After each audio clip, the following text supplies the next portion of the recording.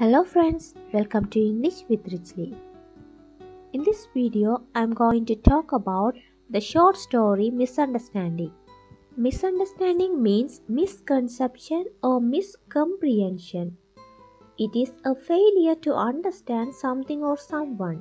A story Misunderstanding is about a clash due to misunderstanding, a conflict between two classes.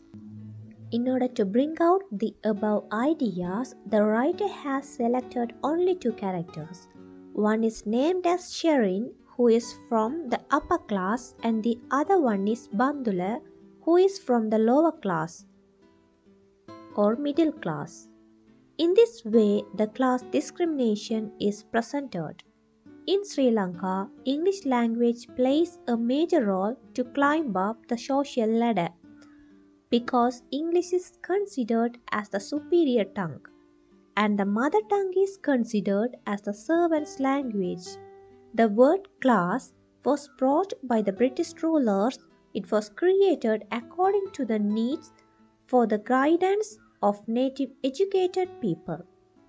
The ones who were educated were considered as superiors. They were leading sophisticated life. At the same time, others were considered as inferiors. In this way, the society became elite class, upper middle class, lower middle class. The British rulers made the educated people as upper class.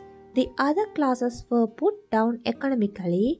This division among the social classes created many problems in educational system in Sri Lanka. Sherin, who is the female character, is from a school where she was taught in English medium. At the same time, Bandula is from a rural government school taught in mother tongue.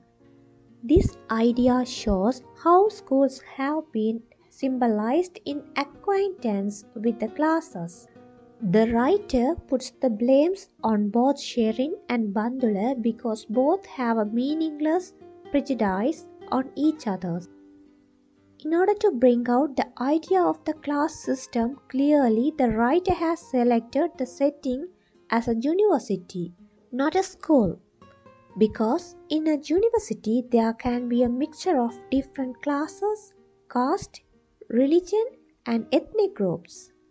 At the same time, the university education provides an experience to mold the youth as matured citizens. Even the factor class makes differences in the appearances of the characters Bandula and Sherin. Sherin, her hair was cut short and she wore large mud wire trimmed glasses. Bandula, he smoothed down his well-oiled hair. He had rather uneven teeth slightly jellowed through excessive smoking. His pink gums seemed to provide sharp contrast to their dirty. Birth decides the caste, but the class is decided by economy. Caste cannot be changed, but economy can change the class. Through Bandula is from the lower class. He enters the university because of his education. Therefore, he too had a desire to climb up the social ladder. The dialogue between Sherin and Bandula. Bus service bad now? Sherin: I don't know. I have only been here a little while. Bandula: huh?